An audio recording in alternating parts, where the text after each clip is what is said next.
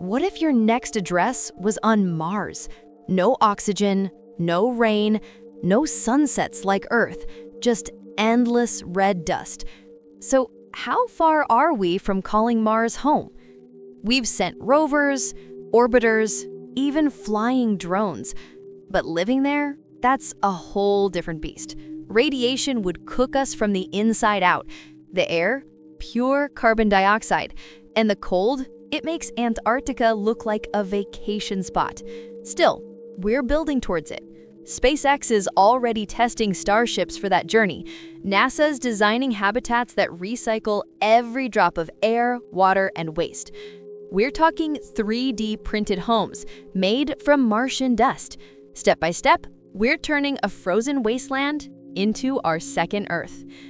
We're not there yet, but the first person to be sent to live on Mars through and throughout, they're probably alive right now.